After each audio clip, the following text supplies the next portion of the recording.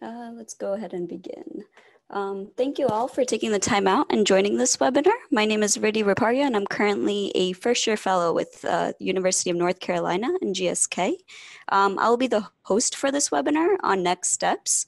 So before we get started, I just wanted to talk about the objectives of the webinar. So the purpose of the webinar is to really just identify where and when fellows should start looking for full-time employment opportunities, describe important company qualities to look out for when seeking industry positions, provide valuable tips on managing application submissions, the interview process, and advice on handling job offers, and also explore ways to tackle the challenges that are involved in transitioning from being a fellow to becoming a full-time employee. Now, we do have a list of preset questions for our speakers to answer, but please feel free to submit questions in the Q&A section throughout the webinar. These questions will be answered at the end. There should be a Q&A box on your screen where you could go ahead and type those in. And before we begin the Q&A portion, I would like the speakers to just quickly introduce themselves. Hi, can I just check that you can hear me okay? Yes, we can. So my name is Christina. I finished a fellowship at GSK through the UNC GSK Fellowship Program in just the end of May, started full-time at GSK in June, and I graduated from Rutgers Pharmacy, as did actually Matt and Dan, so we were classmates back in the day, and currently I'm a manager in global regulatory affairs in the oncology therapeutic group. Hey everyone, this is Matt Bermudez. Similar to Christina, I did my PharmD Rutgers 0 to 6 straight out of high school. During the fellowship program, which I did with the Rutgers Pharmaceutical Program, I started an MBA, hopefully finishing that up this year. As for my fellowship, I did a fellowship in regulatory advertising promotion and healthcare compliance with J&J. I finished that up in 2019. And then recently, around May, I transitioned to a full-time role as associate manager in regulatory ad promo in the immunology space for Regeneron. Hey, good evening, everyone. My name is Daniel. I also graduated from Rutgers from the class of 2017.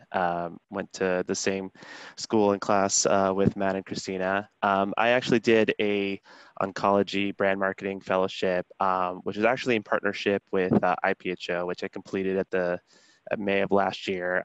Now, I am the senior specialist of market research and analytics for oncology at Merck.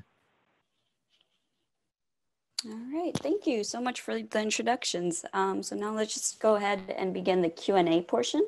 So this is really going to be an informal type discussion where all the speakers will answer the questions that we have set. So the first question, where and when do you start the job search? Hi, so this is Christina. So I started my job search toward the end of January of the year I was finishing up fellowship. And really, you can kind of look anywhere. I Googled positions in regulatory, as simple as that sounds. You'll find a lot just looking that way. LinkedIn tends to also have a lot of opportunities posted, as well as recruiters reaching out to you when they kind of know that you're looking. And I think there's actually a toggle you can switch in LinkedIn that shows that you're actively looking. So that's another tip that you can do. And they have like a job section where you can look at postings there as well. And you can also check sites like Indeed and Monster and all of those recruiting sites and search for listings that way. I know, plug for IPHO, I know IPHO has a job board as well. So that's another option. So there's plenty of resources you can use really. Yeah, so this is Matt. So similar to Christina, I think around the January timeframe, I think post mid-year, I might have been updating my CV on the flight, no shame.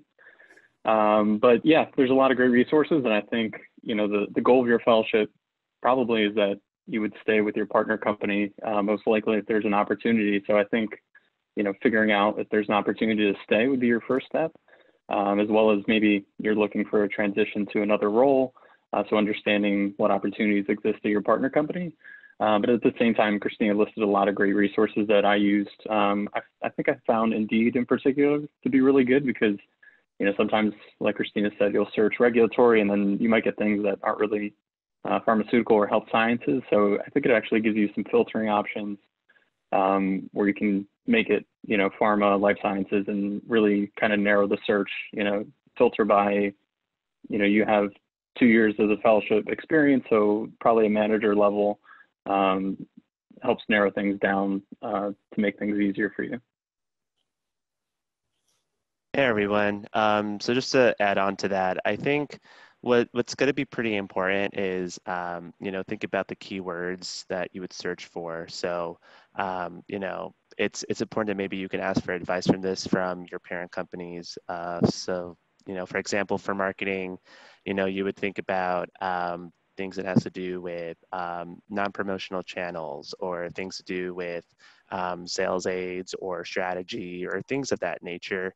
And if you're looking for specific things for your role, you want to do things like marketing manager or brand manager or product manager. Sometimes there could be some different names out there, and sometimes the way that LinkedIn and Indeed work is it really just depends of how you search. But it's think about how you can also leverage those platforms for their alerts, or if you have people in your network, sometimes they would share jobs, and sometimes what you can do is don't be afraid to reach out to people. This is probably the time that you can start, looking around and asking as well, like, hey, my fellowship is coming up soon. This is what I'm interested in. It's good to just have those ongoing conversations because sometimes you never know. You could land a job that wasn't even posted online or on a company's website. It's something that you just got just from word of mouth. So there's multiple ways you can do it. Definitely do an online search. Keep yourself organized. The way I did is that you had a spreadsheet, you keep track of everything, but also make sure you ask around, and don't only ask within your company. It's important that you try your best to leverage whatever relationships you have with other companies. And people understand. As a fellow coming up towards the end, you want to make sure you get the next best role possible for yourself. All right, thank you for answering the question. Just moving on to the next one. What types of company qualities do you think a fellow should look out for when seeking opportunities post-fellowship? Sure. So this is Christina again. So for me personally, I thought culture was a biggie. I really wanted to make sure I found a place that had an open and approachable and collaborative culture, especially, coming from GSK, now staying at GSK, that's definitely something I saw there. And I wanted to make sure wherever I went had that same kind of culture. And I definitely wanted to make sure that there were opportunities for learning and development. So of course, when you're a fellow, you're in that role where you're constantly like a sponge trying to absorb and learn. But I wanted to get a little bit of that still post-fellowship as well, and try to get different opportunities to be exposed to as well. So that was a big one. For me as well, I wanted to have a global role. So looking for roles and companies that have more of a global influence, if that interests you, and therapeutic area as well. So for instance, for me personally, I was interested in companies that had a heavy influence in oncology. So looking for things like that as well, what kind of pipeline they have. And if the pipeline is promising as well, that could also be some added job security. So that's definitely something to keep in mind, because at the end of the day, it's a post-fellowship job. You want to think of it as more of a permanent role. So you want something that has some level of job security. And of course, the location has to work for you. So just keep all those things in mind when you're looking at a company. Yeah. Hey, everyone. So it's Matt. A lot of great points there. I tend to agree. I think, you're almost, I like to think of it like you're a free agent now, almost. You could stick with your partner company, but there's a lot out there that you can kind of explore and maybe find a better fit. Maybe you didn't like your fellowship, but didn't find the right fit, and now what kind of company suits you best, and also what you've done. But what you need to do to kind of get you where you want to be in your career. So I think the first thing would really be growth opportunities. What company is going to give you experiences that maybe you didn't get to take part in your fellowship, but there's something that you could do there that's going to get you to where you want to be. And then I think also some factors about the company and personal things that, you took into account when you were also looking at fellowship programs, location wise, where do you want to be? Do you want to travel? Company size, I think, is a big one too. Are you looking for giant company where maybe it's you get to see and do a lot and maybe travel more, or are you interested in something that's more of a startup, small team, probably get your hands maybe a little bit more dirty than something else? US versus global was a good one that Christina brought up, as well as therapeutic area. So do you want to be in a space that's maybe evolving more, or something that's, a little bit more competitive maybe? And I guess the last thing, if, you're business savvy type, even just taking a look at company stocks, taking a look at their pipeline, and trying to, figure out where the market is headed, I think is something that's going to lend itself to your experience. Yeah, and so this is Daniel. Just to add on to what Christina and Matt have said, these are all really good points about the company itself when you want to ask about, what are the company's values, what are the opportunities in terms of doing, purely US work versus global work, paying attention to the pipeline, the therapeutic area. There's opportunities that, you can get some level of experience that helps you to get promoted, or maybe just to get to your next job. I think was a big one for me. Do I have the ability to perhaps do a special project here and there, where if I wanted to move over to another function, that's something that I can talk about later on, and get other skill sets.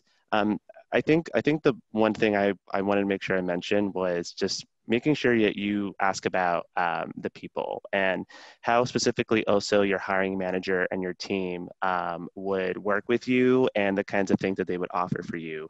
That was a big one when I was interviewing, actually, was, what kind of hiring manager is this? How would they act as my boss? Are they the type of person that would be supportive in terms of, giving myself independence and giving myself autonomy in my work, or are they going to be the type of people that want to know absolutely everything that I'm doing? And those type of factors really, you have to understand is your working style and what kind of relationship when you want to have with your manager, as well as the team. Are they the type where, you have a very specific role and they're going to be depending on you for certain things, or is it going to be a lot more collaborative and depending on the types of projects you're doing? Digging into those type of things really does make an impact about the kind of job you're going into as well. Not only, and also pretty telling about the company culture and how they interact with each other, and how teams interact with each other, and such. All right. So just a follow-up question on that. What are some good questions to ask a company when interviewing to really get a better understanding of the opportunities that they may be presented with if given the job? Hi, so Christina again. I think kind of going back to a lot of the points that were raised with the last question, really try to probe the interviewer for what you'd actually be doing on the job. Some ways to do that are asking, what kind of projects or experiences would I be able to do if I were to start this position. So things like that. And if you have specific examples in mind of things that you actually do want to work on, whether it's, for instance, regulatory, whether it's a type of submission or a type of application, maybe it's specific type of product or therapeutic area. Some things, of course, are confidential and they won't be able to share certain details, but they might have a vague idea of what they're actually hiring the candidate for. So just try to get a sense of that. Kind of going back again to the other question, I think asking them about what the company culture and dynamic is like is important. Maybe what the hiring manager's management style is, kind of like what Dan said. You kind of want to get a sense of whether they are going to be letting you be autonomous or micromanaging you. So I think there's certain ways that you can frame certain questions to get the answers that you're trying to find. So just keep those things in mind. Yeah, it's a lot of good ones. I was thinking along the same lines of, what projects are ongoing, what maybe the group is, they're obviously looking for headcount if you're interviewing with them. So there must be some things that they can handle right now. So I guess getting an idea of why they need this headcount and, what you're going to bring to the group is important. And on top of that, maybe a little bit more long term, just to speak to my experience, I joined a really small team that really needed people because the workload was so high. But I also want to think about kind of the vision of the group. You know, where do you see our group being in 5 years, for example? And then how do you kind of fit into that picture? So just asking the hiring manager, you know, where do you see the vision of this group in the coming years? Another good one I thought of, you know, maybe there are people have been in that group before. Where are they now? You know, did they jump ship? Because that might be a telltale sign of maybe the group and how things are run, or, you know, did they advance and then moved on to something even more interesting and maybe something that you're interested in? All those kinds of things can give you an idea of how you're going to develop in that role. Yeah, all great points, Rays. I think also what's pretty important to ask is, you know, ask about just the day-to-day stuff from the people that you talk to. I mean, more often than not, at least when I was interviewing last year, you know, I interviewed with at least maybe 5 or 6 people within a day, and you have the opportunity to really ask either very similar questions about, you know, the kinds of work people do in the functional area. You know, how do they collaborate as a team? You know, what's the opportunity where you get to work with either upper management or have the ability to collaborate with other team members? You know, those type of things, you know, were really important to me to ask. And to be very honest, I think what's a kind of a little bit of a psychological trick you can do is if you ask questions that, you know, open up the person to talk about themselves a little bit more. You know, they talk about a particular project they did, or if they have a certain thought or opinion about maybe some sort of topic in the industry that relates to your function. So for example, I interviewed mostly for marketing and market research and commercial roles. And, you know, we talk about, you know, issues that come across with having so many oncology products in the marketplace, and how do you make sure that you promote effectively and have your brand really be something that's top of mind for physicians and patients. And you know, those type of topics are of interest and always on people's minds. And, you know, having that kind of you know, ability to conversate as well with those type of questions, you know, really can speak volumes about who you are as a person, and it adds a lot more impression as well. All right. So in terms of your parent company, how transparent should you be on which companies you're applying to in addition to your host company? And what do you say when you have interviews to your host company? Hi again, it's Christina. So in terms of how transparent on which specific companies, I don't think that necessarily your managers and people that you work with will necessarily be asking which company are you interviewing with. And if they do kind of go to that extent, you can always say, you know, you'd rather not share which company, but, you know, if you do, for instance, have to travel, you could just say, you know, you have to travel. To be honest, I've also spoken with people who have just said, you know, I'm sorry, I just need a personal day. And really, I mean, unless your manager is the kind to micromanage you, they shouldn't be kind of prying to find out why. So you might not even necessarily be in a situation where you have to admit that you're traveling for an interview until you get to the point where, you know, you're negotiating and things like that, and they already know that you have a competing offer or something like that. So I think there's a lot of different ways to handle it. It kind of depends on personal preference. If you want to be open and honest that you're interviewing with other companies and you do want to share what companies they are, you can definitely feel free to do that. So it kind of just depends on the level of information you want to share and what you're comfortable with. But I think that's probably what I would do in that situation. Yeah. So for me, I think transparency was huge, and I know the three of us kind of were in different situations. I ended up leaving my partner company for my fellowship program, but I think it also comes down to what you want to be transparent about. So I think in terms of being upfront and telling them, you know, I really appreciate the experience at this program, but at the same time, you know, I'm interested in understanding other opportunities that are out there is important. And, you know, 9 times out of 10, I don't know anyone's specific situation, but, you know, you were their fellow because they wanted to develop you. They have a vested interest in you and your development, whether you stay or not. So I think that kind of transparency just shows your professionalism ending the fellowship and going forward into a new role.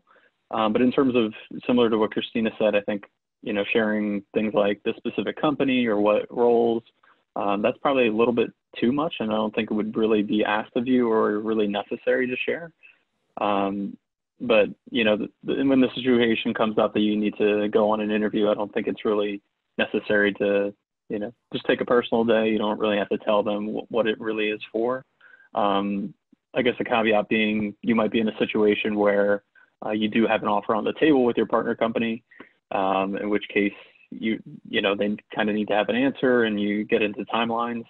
But in that case, I think erring on the side of transparency, in the scenario of you have a job offer, but you want to go on this interview, just being upfront and telling them that, you're going to go on this interview, you'd like the time to have them have the ability to make that decision. It's something that either company will probably be really appreciative of. Yeah, so just to, I guess, wrap this up, I agree with a lot of what Christina and Matt have said. I was pretty transparent in terms of, I'm looking for a role. I think for me, I left my fellowship company and moved on to another one. And I think it really just also depends on the relationship you have with your preceptor. And I think it would really benefit you if you just didn't go into too many details about what specific companies and what specific roles and things like that. But I think as part of your fellowship, it's all about, you getting the next role, whether or not you're going to stay at the parent company or not. And I think more often than not, from what I understand talking to other people too, is that almost all preceptors get that at this point, especially for a lot of managers that have experience with developing fellows. They know that it's just business at the end of the day too, and they don't always get to keep you. If they can, that's great. And if it's a role that really is a good fit for you, then that's great. That you don't have to go through the struggle of trying to onboard with a new company when you start. But I think what's really important is that you essentially put at the forefront that this is where I want to be, in the next 10 years or so. What do you aspire to be and how are you going to get there? And I think if you lead the conversation about these are the type of skill sets I want to gain and this is the kind of experience I want to get, I think it's just important that you always keep that in mind and keep that at the forefront of your conversations, especially during this time when you're talking to your preceptors. And, hopefully more than not, they can help you out too. All right. And this is more about the actual interview itself, but what are some things you should do or not do when you're interviewing at your sponsor company? So definitely something that I think a lot of people might not know going into an interview with their sponsor company is that you should still definitely take it just as seriously as you would take an interview externally. You don't want to, whoever you're interviewing with to think that you feel almost too comfortable to the point that, you're not taking it seriously and you feel like it's kind of like you already have the job before you really, even actually completed the interview process, because that can really come off the wrong way. So definitely take it just as seriously, for instance, I wore, a full suit just as you would with any other interview, and still, shook whoever was interviewing me, shook their hand. And it could be people who I speak to on a daily basis for projects, but I still, when it comes time to the interview, it was like a switch was on and off. I'm still in interview mode, taking it very seriously. So just keep that in mind. And definitely things to not do if you're interviewing your sponsor company would be kind of being a little bit too casual, or I don't know, making kind of jokes or about other companies. Obviously, I think that kind of goes without saying, but just the kind of obvious do's and don'ts in some regard. But I think, my biggest thing would just be make sure to still take it just as seriously as you would as an on-site at an external company.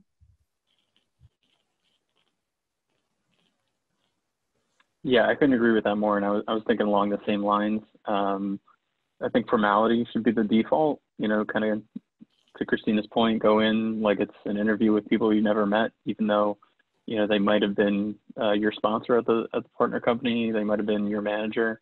And then, you just kind of show that professionalism of you're serious about the job. You don't think it's in the bag, even though maybe you were even groomed for that specific position and you have certain assumptions. Just really shows that you want it and that, you kind of came prepared for everything. In terms of I would say, just in addition to Christina, to leverage your connections at the partner company. So even if, there's a clear job or role that you know about, just talking to people and understanding that, they know you're going for a role.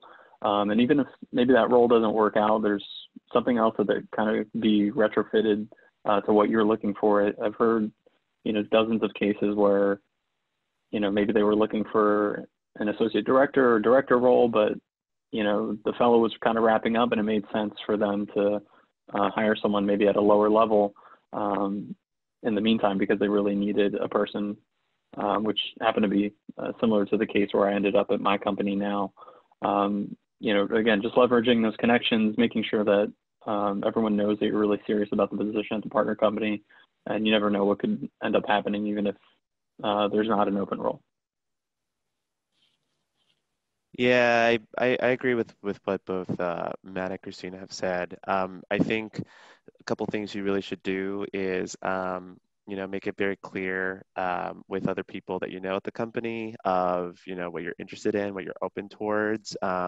And, you never know what kinds of roles are really around. Like Matt said, they're more often than not, there has been some positions that would lower down just because, if you know the product well, the functional area well, the people well, if there's very particular projects, especially that they see long-term that, that you would be a good fit for, then that's something that you can definitely talk through and make the case.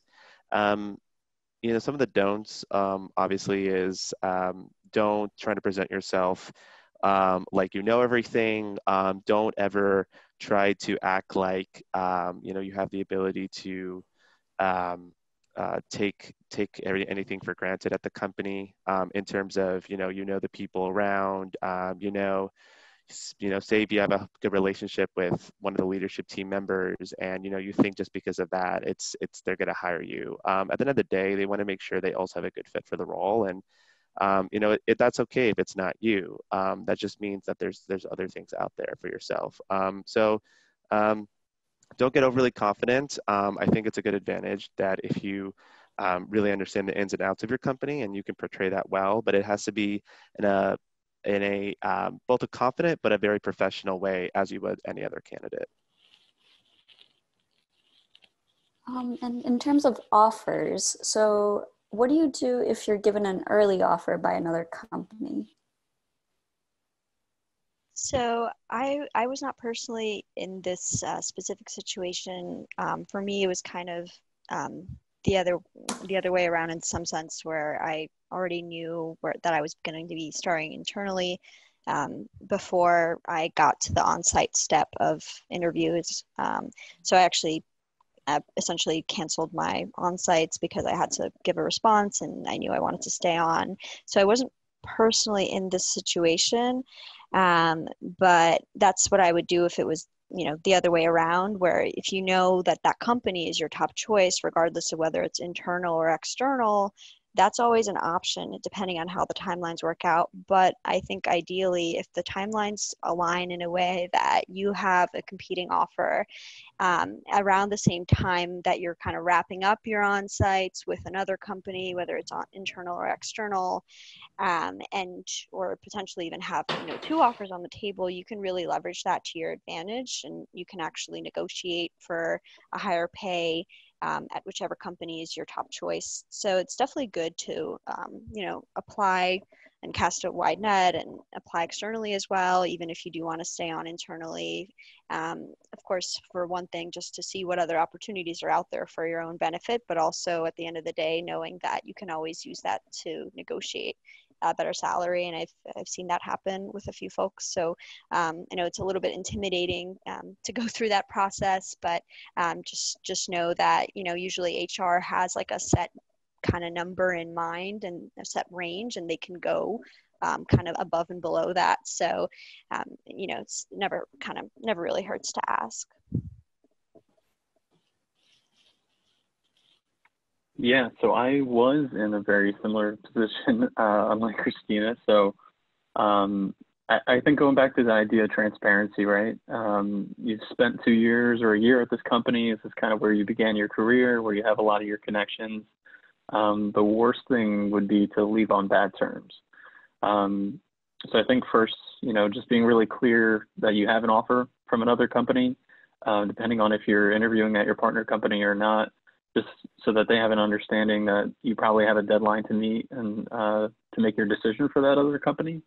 And I guess in the scenario of having both, you really want to be ultra transparent in the decision you're making, depending on how comfortable you are with people, why you're making it, and just really leaving on the best possible terms, because of course you never know what's happening in the future. You might go get some years of experience at this other company, come back, and maybe you advance even faster because your company values outside experience. So you really never know what the scenario is going to be like. But I think if you get that early offer, just don't leave early and unexpectedly. Really make sure that you and your sponsors have an understanding of when is an okay time before your 2 years or year are up to leave the fellowship. So that way, when the dust kind of settles and you're in your full-time position, everyone had a good understanding of how things were going to play out, and any projects or anything you had going were appropriately transitioned, and you kind of put a plan into place. I think that's on top of this all. That's probably another good tip, is that if you do end up leaving, there's probably another fellow coming after you, and you want to kind of set them up for success as well. So anything that you can do to maybe fill a drive with notes and things that you learned, and maybe some fellowships have a manual, kind of updating that really goes a long way to say, I put in my 2 years, my 1 year here, and did all I could for the program. I'm moving on, but hope we can stay in touch in the future and for any other opportunities that might be coming along.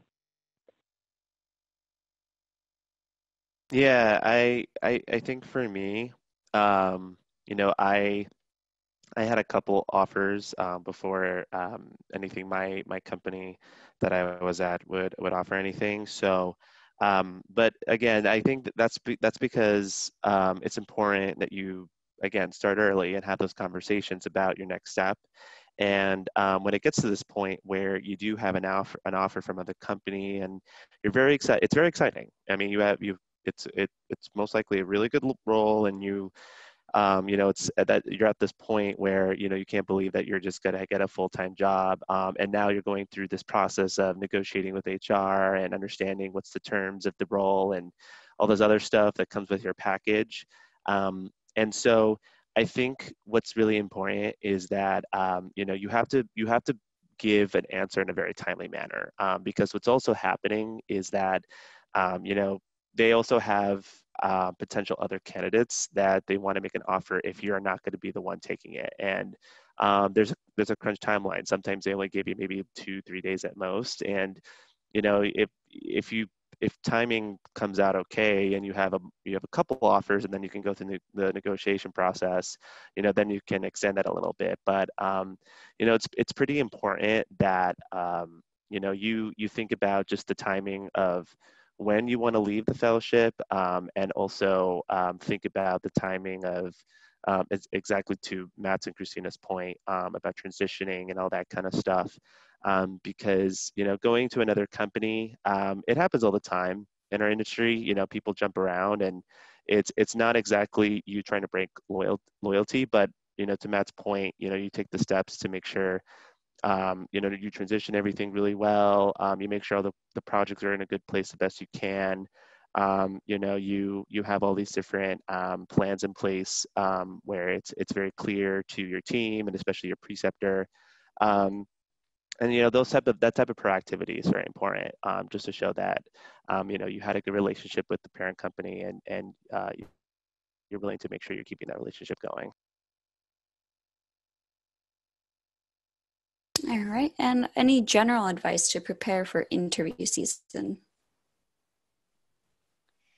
Sure. So I think it's honestly, we have a lot of fellows on the line, so it's very similar to what you had to go through for mid-year in some ways. I mean, it's all when it comes down to it, it's speaking to your experiences that you've had during your fellowship and the same way that you would speak to maybe, your leadership or professional experiences at mid-year. So the same, STAR method that you would use when you're preparing for mid-year, it's not really all that different in that way. Just I guess the main difference would be that you're really focusing entirely on your fellowship experience because that's probably the most applicable to the role you're interviewing for. So obviously focus on that for all of your questions.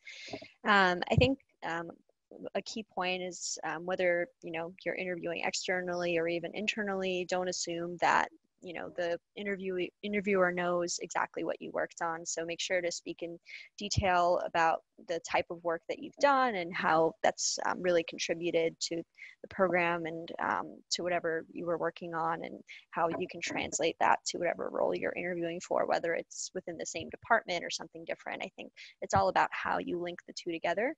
So, and try not to stress out too much. It's at the end of the day, it's just really just talking about yourself and your experiences.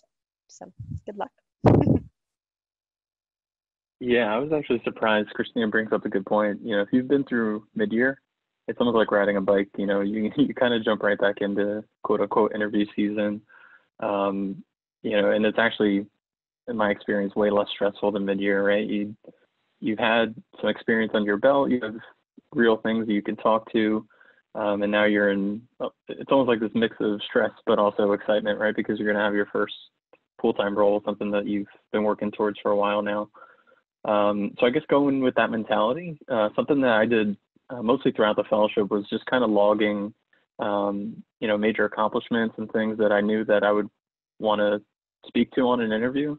And if that's something that you haven't done throughout the fellowship, it's obviously not a big deal because you remember those major milestones.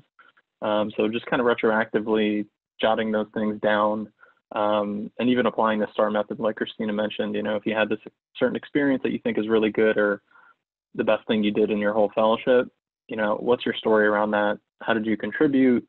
And what's really going to make that come across to an interviewer as something impressive and something that they can, they're willing to take you on their team. Yeah, I think there's just one word I think just wraps it up the best for me. Practice interviewing, practice with yourself, practice with somebody, practice with whoever you trust to give you good advice. You need to practice interviewing. And you're at a different place than you were 1 or 2 years prior. Now you have some, very concrete experiences and accomplishments, and you have a lot of outcomes you can talk about. You have metrics. You accomplished X, Y, Z that impacted, A, B, C, whatever it is. You should definitely take the time to jot that down. What a lot of what of Matt was saying, if you weren't doing that with throughout your fellowship and keeping track of those things, it's a good time to just jot those things down and don't rush it. Try your best to just give yourself the time to practice and to think it out. It's important that you still do things like look up the top types of questions that get asked in interviews. You can definitely ask other people at your company, like, hey, they know that you're interviewing, they know that you're getting to this step, and especially if it's someone that you have a close tie with, they can definitely give you that advice about, hey, these are the common types of behavioral questions that a manager in regulatory or manager in marketing or manager in medical or whatever would get asked. You should talk about these specific types of skill sets if you have them. And you also want to think about, different types of behavioral type questions, situational type questions, and be prepared to talk about yourself a lot and not come off as too braggy, but you basically are coming across as, here's what I have to offer. These are what differentiates me across against other candidates you might talk to. This is who I am as a person, all those type of things. And make sure that you come prepared with good questions. Don't always rely on the general things. Sometimes it's really important that maybe you think about how you pay close attention to someone as they're talking and they talk about themselves, because that's a very good skill to have, where you have a follow-up question and you have a good conversation with someone rather than it being like a straight-on interview.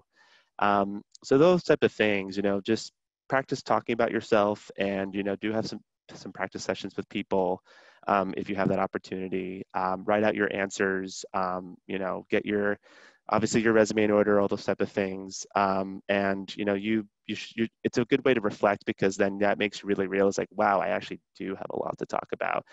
For those of you who maybe haven't started yet preparing, believe me, it was pretty eye-opening when I went through this exercise a couple times, and it actually was pretty eye-opening how much I could talk about, and you can just tailor it depending on the company and the role and what exactly would they be looking for. All right, thank you. And if in the same company after the fellowship, what are some ways of easing the transition? Hi, so I think for me, having stayed on at the same company, definitely the transition was pretty smooth, because it was pretty much like, with the exception of 1 week vacation in between, I kind of like came out one day as a fellow and came in the other day as a full-time employee, and felt no different, sat in the same seat. But in some ways it was very different. I think when you're a full-time employee, you'll probably get a little bit more responsibility on projects, so you'll definitely feel a difference.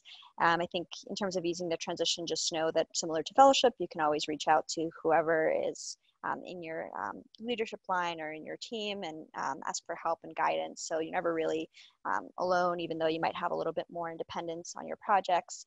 I think one big thing, if you're staying within the same company, is although they'll probably send out, maybe some kind of announcement saying that you're no longer a fellow and that you're, a full-time, some people might still kind of think that you're a fellow for a little while afterwards. So I think just kind of having some sort of transition.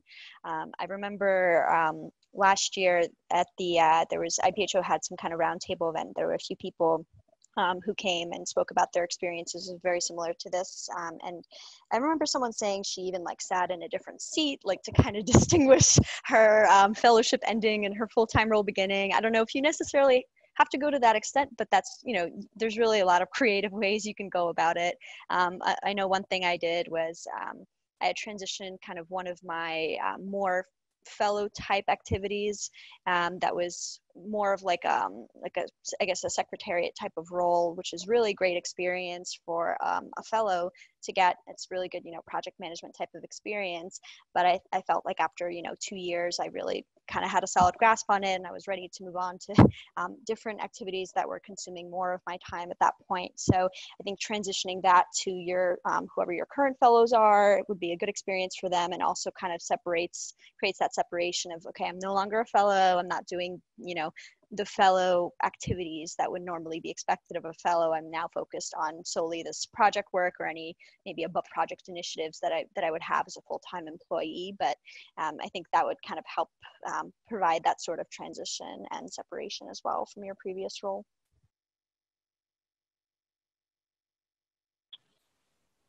Yeah, interesting. So I guess I don't have much to contribute to this one.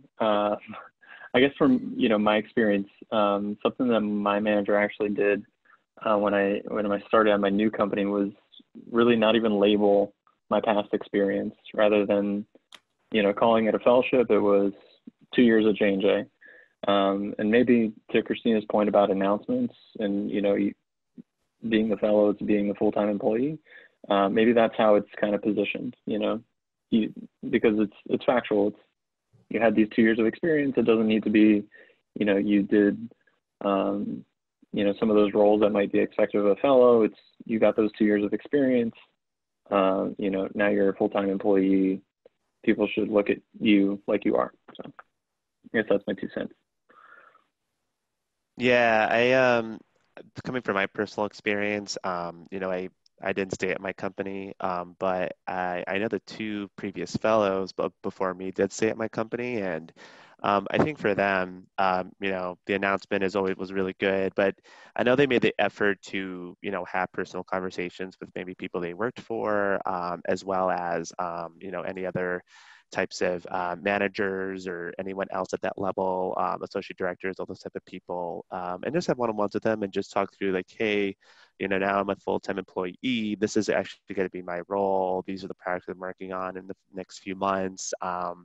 This is my place in the team. This is what I want to do. And if you come from a place and you talk like you're a full employee, and to Christina's point, you're no longer talking about these other things you had to do with your fellowship, like any kind of committees or things like that, which were great and they were important. But now that you are, 100% of your time is with the company itself and what you do with the company, as long as you come across and start talking that way, then it takes a little bit of time. I mean, I think for them, they got called a fellow maybe once or twice before, but it took a little bit of time. It's be patient. You have to just remember that a lot of the team members you're working for, it was a habit that they had, and that's how they knew you before.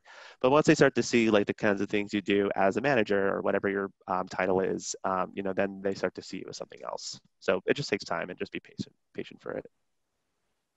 All right, thank you. And you guys have sort of alluded to this before, but what type of projects do you think a fellow should try to be involved in when they start the new role?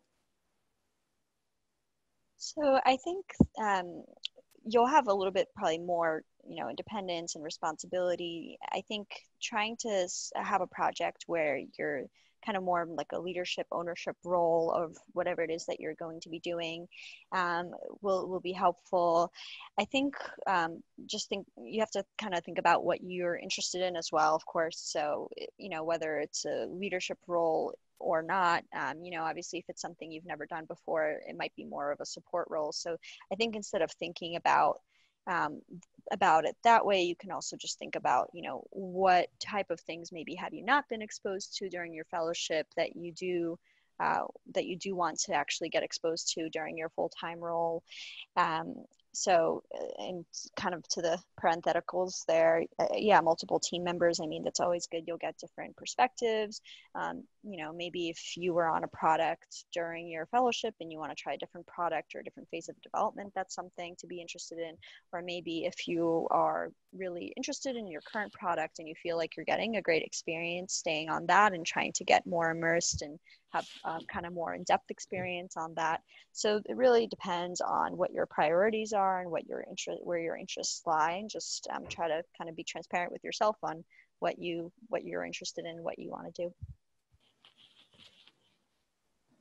Yeah, exactly. I think Rudy mentioned this kind of goes back to our original points on, what are you looking for in a partner company? But, I would take this question as, what have I done and where are those gaps in my experience? And how do I participate in projects that are going to help fill those gaps? And to Christina's point, the ones that align to, where you see yourself in the future and kind of get you to where you want to be experience-wise, and ultimately in your role and professional development.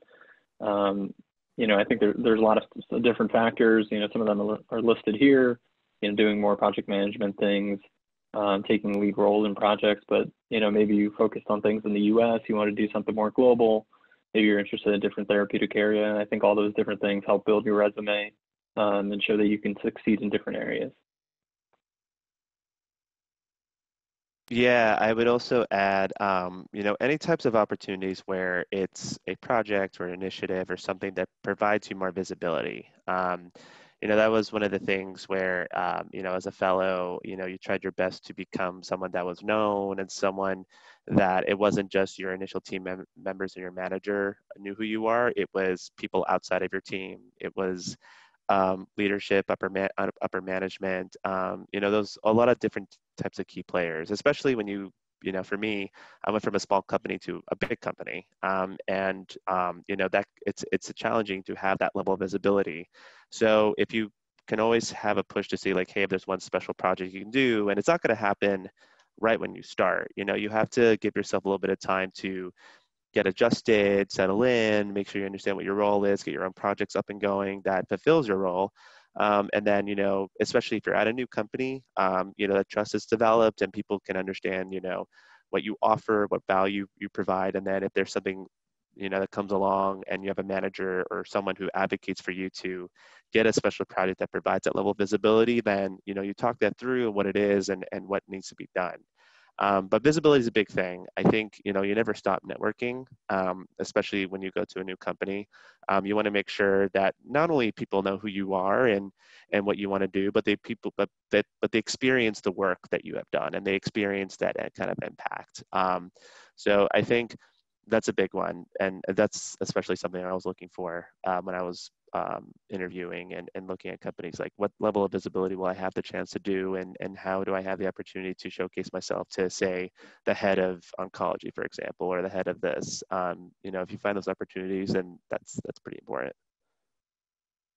All right, thank you. And now just going to pull up questions from the audience. So whoever wants to answer, feel free to just go ahead and answer. So the first one, what is the benefit over getting a job in industry right out of pharmacy school?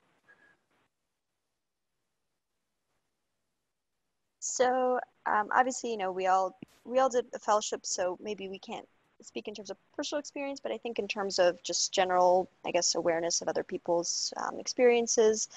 I think the big one is, of course, as a fellow, we all know that probably, the pay is not ideal. So obviously that's a big benefit is, coming outside of pharmacy school into an entry-level role most likely would be a little bit of a higher pay.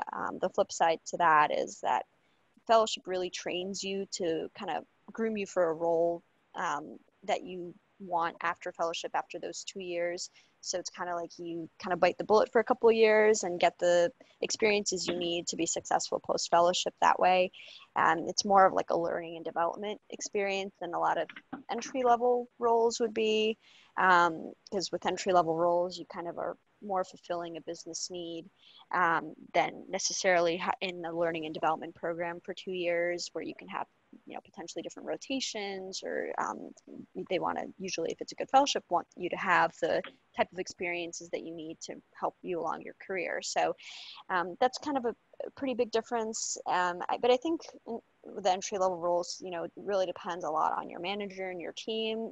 You could have a really great learning and development experience in an entry-level role, and I know plenty of people who did that instead of fellowship and are perfectly happy and have been able to advance in their career and get the experiences that they want. So I think, even getting your foot in the door into industry at all is important if that's what you're interested in. So I think, it's fine either way. Just, it's whatever you make of it. All right. Yeah, I think Christina covered it. All right. So I guess moving on to the next question then. So it was mentioned that 2-year fellowships entail a managerial position. However, what position would you achieve with the 1-year fellowship? Yeah, I think I might have said that. Oh, no, go ahead, Dan.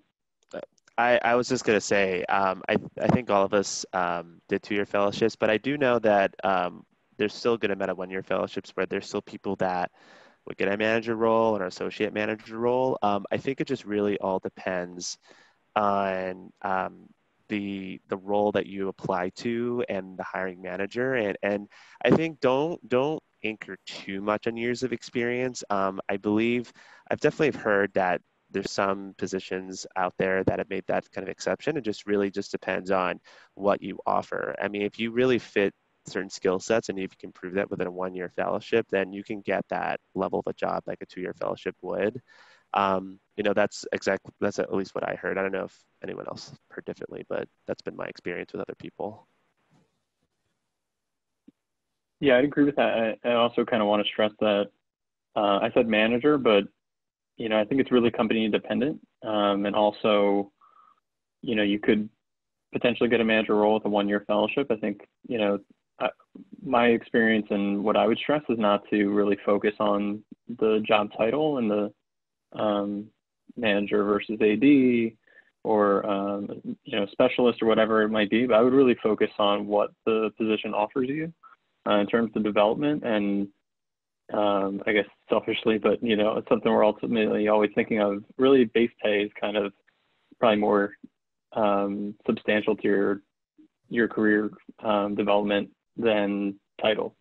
Something that I didn't really know going into interviews and going full time is that base pay kind of determines for your career what your base pay is kind of going to be from there. So forget about title and really kind of push for that, because that's where things are going to build off of in the future.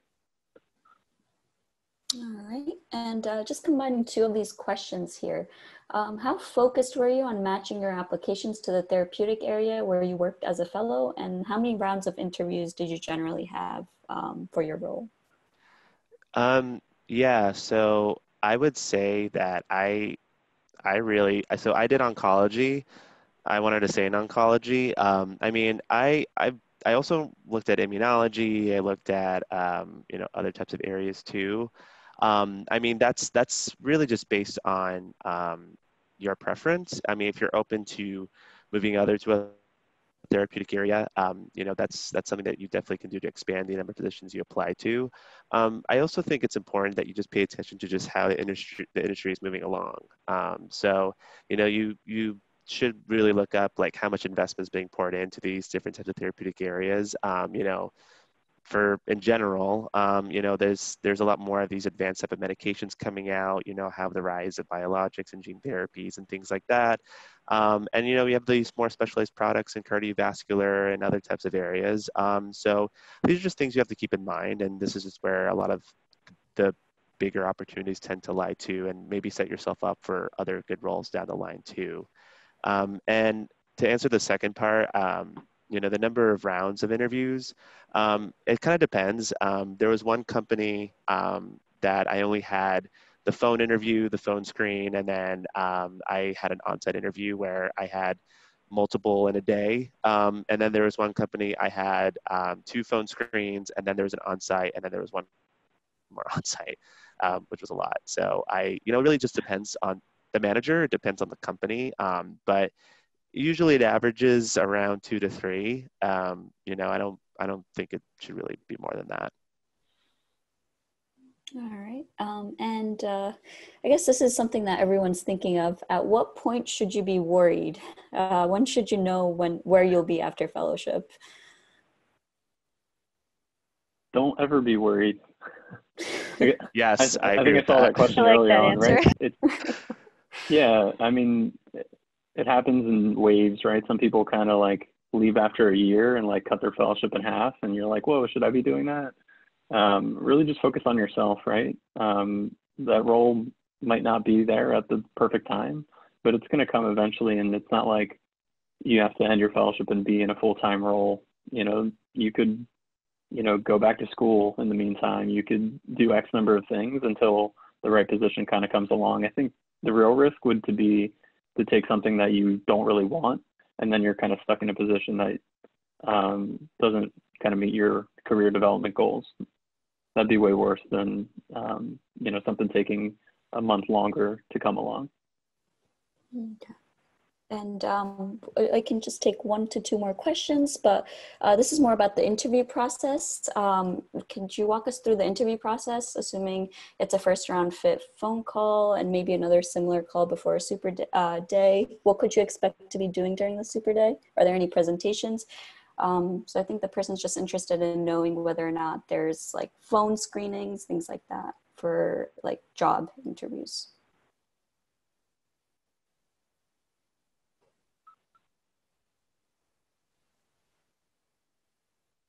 Yeah, so I'll try my best to summarize it the best I can.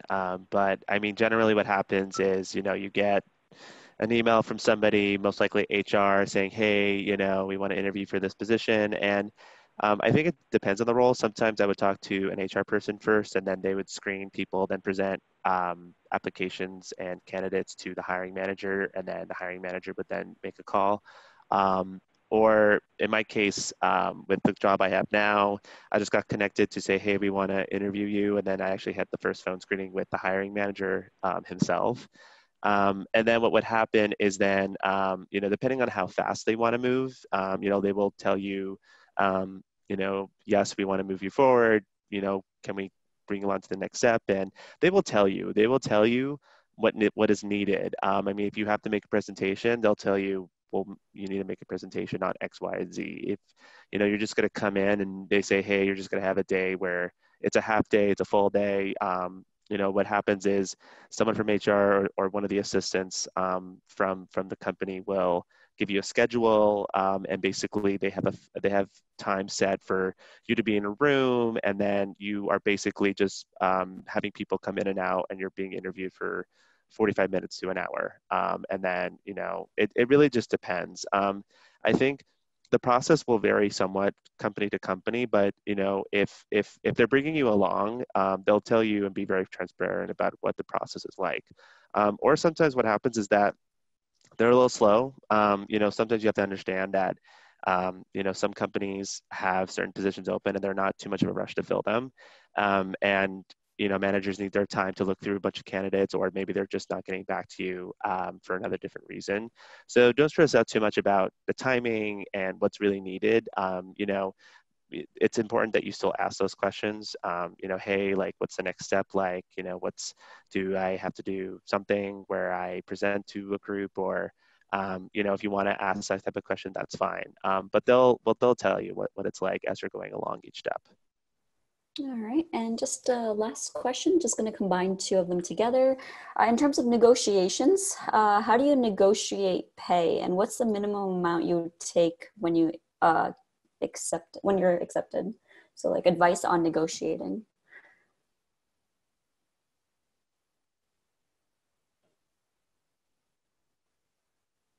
I'd say, post fellowship, you really should be hopefully getting something that's, you want something most likely at least toward close to or in the triple digits, I would say. So that's probably a good range. It really depends on the company, the role, and the title. There's so many different factors involved. So I don't want to kind of give one blanket answer.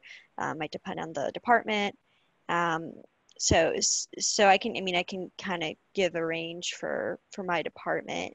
A lot of the places I was interviewing with, both externally and internally, kind of said like 120 to 130, but I also know in other departments it could be like 90 to 110. It really depends, so I don't want to give like one blanket answer. I don't know if anyone else has other experiences or is comfortable commenting on that. Christina, you scared me when you said triple digits. You meant like 6, right? Oh, that's what I meant. Yes, of course. you meant triple thousands. Yeah. Oh gosh. She meant triple digits a day. No, just $100. So I would recommend, you guys are probably close with other fellows, so maybe they have an idea of what they've been offered or heard from other fellows, and you can kind of learn that way. To Christina's point, like, I'd be really surprised if it wasn't in the triple thousands. That's, depending on the role, or yeah. But again, get a feel for it and kind of weigh that against other factors, right? Is it the work-life balance you want? Is it going to be a crazy commute? Are they going to offer you relocation, stocks, 401k matching? All these other factors come into play. So I think it's easy to look at base salary, but also think about some of those other factors that are going to come into play. Yeah, I would say a helpful tool. I actually invested in LinkedIn Premium, and they have a feature where they can actually tell you, like, hey, here's like the average reported salary from hiring managers or from HR from this company on this particular role, and that can give you a sense of it too. I think Indeed also has a feature like that. You can look online, like, how much does a manager in regulatory affairs may get in the pharmaceutical company or the biotech company? There's a lot of people that post about it too, so you can probably find it and work with a range. In terms of negotiation, it's definitely tricky and it's a little scary, and you're not going to do it perfectly all the time, and that's fine. But be prepared. Especially if you do make an offer. When I was going for interviews, and I got a couple offers, that was a very immediate question that HR would ask you, like, hey, like, what are you looking for in terms of salary? And then, you have to be prepared for that. And what happens is then they go back, they talk to the hiring manager, they see what their standards are, and then they make you an offer. And, that's where then the negotiation happens. It's like, you try to see, like, hey, like, can I get a little bit more in salary? Can I get a little bit higher bonus? Can I get maybe a starting? You know, you just have to, you know, see and make sure that you justify it the best you can. And this is something where it helps, you know, to everyone's point, ask for advice, see what, you know, the previous year fellows have done, what their experience has been at that particular company, if you know anybody. Sometimes each company does it a little bit differently, but definitely do your homework. And then if you know, especially if you're very close to potentially getting an offer, if you're at the last stage, make sure you have that in mind, because HR will definitely talk to you about that, like literally right afterwards. All right, thank you. Apologies for running a little over. I just want to go ahead and wrap up this webinar for the evening. I hope it was informational and provided insight in the overall transitioning process. And this webinar is recorded. You could access it on the IPHO website, and there's going to be a post-webinar survey that will be sent out, so make sure to fill it out. I also want to thank all the speakers for sharing all of your thoughts and advice this evening, and all of you for joining the webinar. All right, so have a great rest of the night. And for the second year fellows, I hope all your interviews go well. Thanks, everybody. Good luck. Thank Thanks, you. everyone. Good Best of luck. Good luck.